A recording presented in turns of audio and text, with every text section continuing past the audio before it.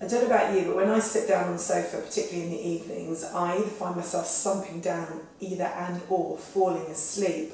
So to stop that from happening, come off the edge of your sofa, and why not do a bit of exercise while you're here. Sit up really tall, work your shoulder blades down, bring your chin in, and lift up through your core muscles. Take your hands out in front as if carrying a tray, and then open your hands, tucking your elbows in so there's no daylight between the sides of your arms and the sides of your ribs. And then really work your shoulders down as you pull up through your core muscles. So I'm lifting up through my pelvic floor, that's that stop a fart, stop a wee feeling, and lifting into my belly. I'm really working those postural muscles, coming up nice and tall.